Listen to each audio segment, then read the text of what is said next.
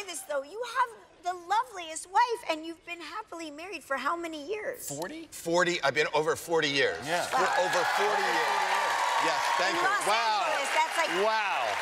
Please, sit down. That's crazy. What would she say? What would she say it's like to be married to you, to Howie Mandel? Well, to be honest with you, she's in LA, and that's what makes it last. She says any place I am where she isn't, it works. Makes our love grow stronger.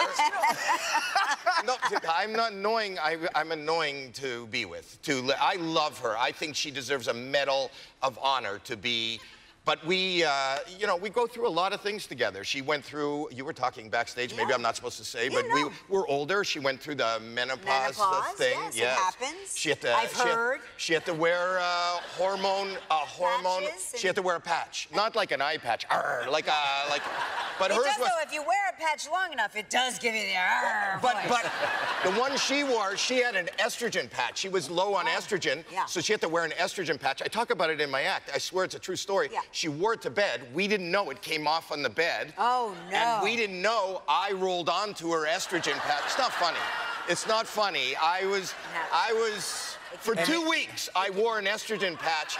And every commercial, I was crying, I was upset, I was emotional, and she was all moody, and I'm like a delicate flower. We didn't know how to fix it.